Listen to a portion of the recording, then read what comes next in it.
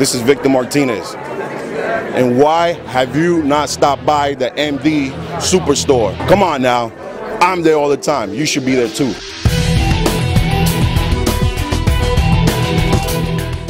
Bob Ciccarello for MD. I'm here with Tim Gardner, the promoter of the Chicago Wings of Strength 2013 edition. How are we doing, Tim?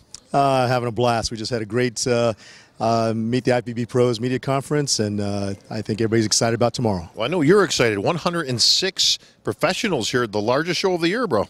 You know, it's we want to set the tone for the rest of the shows going into the Olympia qualifications. Well, you put a lot of heart and soul into this show. I know that, Tim, and growing this competition. The Tampa Pro, of course, the PBW Championships coming up a little bit later in the year. But we're running out of shows now, man. This has got a lot of importance to it. Only a few golden tickets going out to the Olympia. The winners only moving on.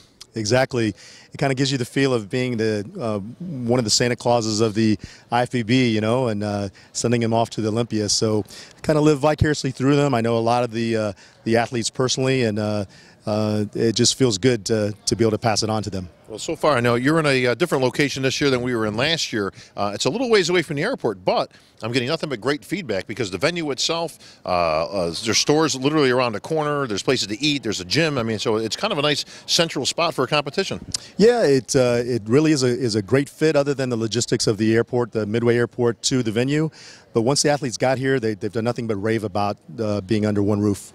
Well, I know the other thing they'll be raving about is Tim's tantalizing buffet that's going to be in the back. Absolutely. We like to spoil the athletes.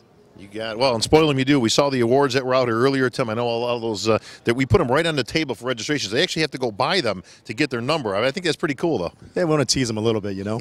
So, all right, we're expecting a full, sold-out venue here in Chicago. So, Tim, congratulations once again. We'll see how everything folds out tomorrow. But here's to a successful show, my friend. Thank you, Bob. You got it. All right, we're going to be bringing in our own expert, Mr. David Bay. Come on in, David. How you doing, Bob? How are you, sir? Not too bad. Just enjoying the day in Chicago so far. It's a fantastic venue down here. Very impressed. Yes, very impressive. A big venue, too, so it's going to be holding lots of people tomorrow, as it should. Over 100 athletes in the show, and you got some good top names in there. Yeah, the show has a lot of big-name guys in the IFBB. You know, with this points thing, you know, guys can't afford to sit out the whole year and you know, think they're going to get in and place top 3 at a show and automatically get their Olympia qualification. They either have to be winning shows or they got to be doing a handful of shows and placing, you know, top 2, top 3 in order to get those points that they need to get into the Olympia. So you're going to see a lot of big-name guys in some of these shows that, you know, in the past might have been a little bit smaller shows. You know, guys can't be afford to skipping these anymore. No, and I think the point system so far has been a success because the point of it, no pun intended, was to get competitors to compete throughout the year, bigger names throughout the shows in the year, and we're starting to see that pan out. You know, you saw Victor Martinez in the New York Pro. You know, you're seeing guys like Bill Wilmore, Ruli Winkler, and Lionel Bayecki in this show. So I mean, you know, you're starting to get, I think, that trickle-down effect. With only a few shows left, these shows really take on some importance. Yeah, you know, the bodybuilding fans usually aren't too good with change, but I think this point system is really exciting. It creates a lot of hype for these last few shows leading into the Olympia. You know, right now as things sit, looks like Tony Freeman and Johnny Jackson are sitting very comfortable at the top of the you know, the points leaders with I think Tony's got like 30 points and Johnny's got like 20. But behind that, you know, Raleigh's got a handful of points. Ben Pakulski does. But the 3 guys behind, you know, Tony and Johnny, that's kind of up in the air. You know, so if you want a guaranteed spot in the Olympia right now, you either got to place top 2 or 3 in these next 4 shows coming up. You know, and one of them is in Finland. So for a lot of the American competitors, I don't know that they're going to be making that trip. But again, you know, if somebody wants a guaranteed spot in the Olympia, they need to walk away with a win.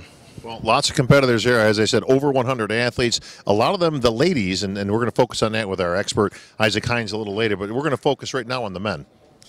You know, the favorites going into the men's open for tonight, or excuse me, for tomorrow, you got to be looking at Lionel Bayecki, Raleigh Winkler, Essa Obaid. I apologize to him, Obiad, if I say his name wrong.